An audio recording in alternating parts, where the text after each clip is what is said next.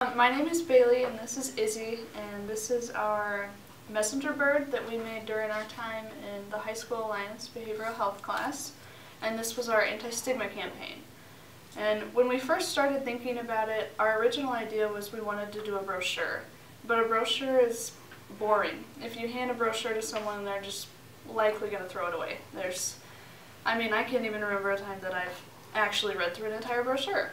So our target audience is high school students, like preferably freshmen going into high school, because high school is a brand new world compared to middle school. And so we thought high school freshmen, and that's why we especially decided against the brochure, because high school freshmen are already getting so many new papers, meeting so many people, new teachers. So we decided that this would be a little bit more, it would stand out. Yeah. And so we just made it a simple origami swan, and it just says "Open Me" on it, so that it intrigues them to want to know what the heck is in this bird. So if you open it, it does say "Turn Me Over," because this was a little bit too small to fit anything worth reading. So this is our first, it's a statistic. This is the first thing that we decided to put on it. And our statistic is basically just saying that 20% of teenagers ages 13 to 18 live with a mental health condition.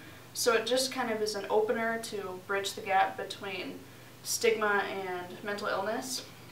And so that was just kind of our first idea to put out there, so that the people knew what we were talking about before they got into the whole bird. And then it also says flip and open, so we flip it over. We kind of made some designs on there to make it cute. And then it opens all the way up. And we put a quote at the top. It says, "Mental illness is nothing to be ashamed of, but stigma and bias shames us all." We thought that was a really broad quote, and it would bring more attention to the stigma.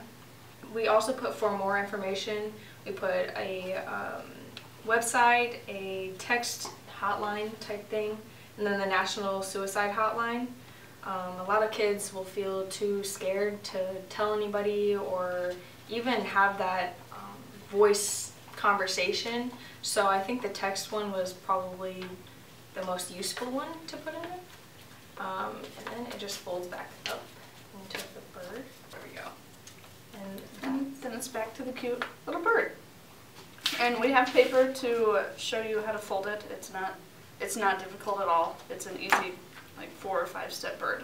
So you need a square piece of paper to fold the birds, and it's easiest to have the fold down the middle, which gives you this nice triangle looking thing. It also is a really good visual key while you're folding the bird, so you know where to stop with certain folds.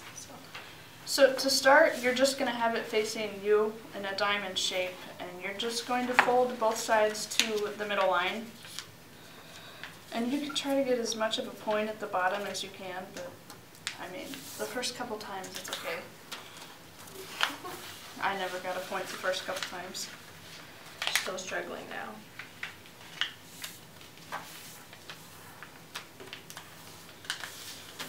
And so then it's going to look something like a kite, kind of. And you're just going to redo what you just did again.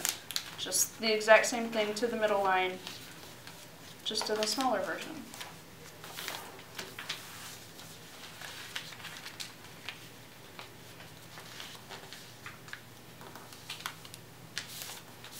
Like I said, I don't have a very good point. And then you're going to take the point and put it to the top of the bird. Right on that would be the line. bird's tail.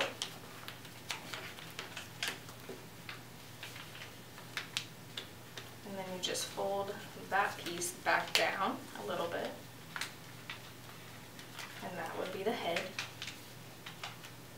And then you just fold it back towards that. It all just kind of collapses into that middle line, but you can pull it back up and then kind of crease down there so that it stands up like a bird.